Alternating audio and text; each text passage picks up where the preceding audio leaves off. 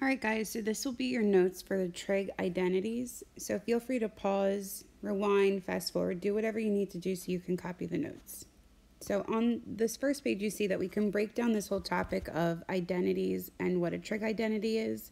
This is something familiar from algebra, but just in case you forgot, an identity is just an equation that both sides are equal for any variable.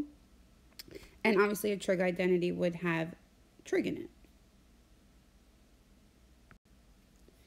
So here's your first little set of identities. These should be familiar. So you have your reciprocal identities and your quotient identities. So take a second, pause the slides, and copy those down into your notes.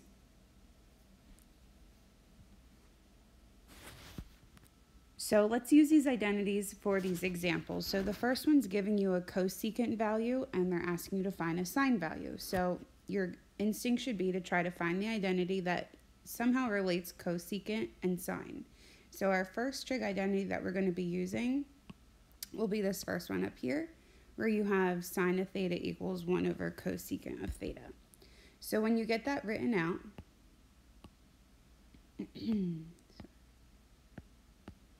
so you have your cosecant of theta equals 7 over 4. So you can use your trig identity, so sine of theta equals 1 over the cosecant of theta. Replace that cosecant of theta with 7 over 4. And you can use keep change flip. So you have 1 times 4 over 7. So now we know that the sine of theta is going to be 4 over 7. So that's pretty much it. You can pause it if you need to, or we're going to move on to the next example. So in the next one, you can see that now we have cotangent and sine. So again, you're going to need to find the identity that relates cotangent and sine. And for us, that one's going to be right down here. So you have your cotangent is cosine over sine. So when we're getting this set up, you can rewrite it. You can have your cotangent of x equals cosine of x over sine of x. Then we can replace it with the values that we have. So we know that the cotangent of x is 2 over 5 root 5. We don't know what the cosine of x is. And we know that the sine of x is root 5 over 3. Okay, so from here we need to, since we're already being divided by root 5 over 3, we need to multiply by root 5 over 3, multiply the left-hand side by root 5 over 3. On our right-hand side, they'll cancel, and you're left with just cosine of x. On the left-hand side, the root 5s will cancel, so you're going to be left with 2 over 15. So that's what they're asking us for, so that's your final answer. If you can, you would want to simplify it, but 2 and 15 do not have anything in common. Okay, next up we have our Pythagorean identities. So take a second, pause the screen, and copy these down. And then we're going to work on the example.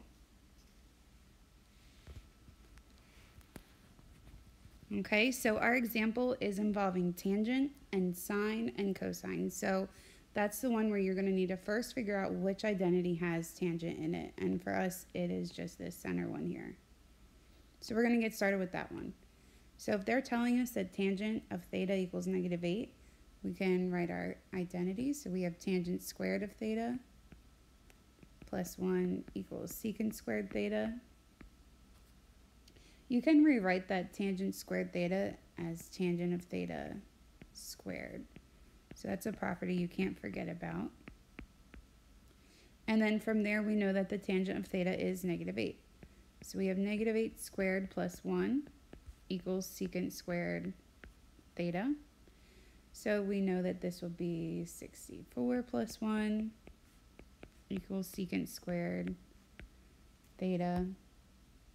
And so that means that 65 is secant squared. So now we need to somehow relate the secant squared to either cosine or sine. So we know that secant squared is the reciprocal of cosine. So if you have, well, secant is, so you have secant is 1 over cosine. So what we can do first is get rid of that square root. So we have the square root of 65, and that's going to be plus or minus the square root of 65. equals secant of theta.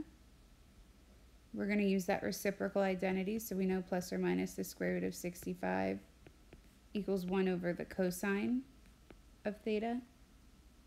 And then you can either view this as like cross multiplying or whatever you need to do. This is really over 1. So you know that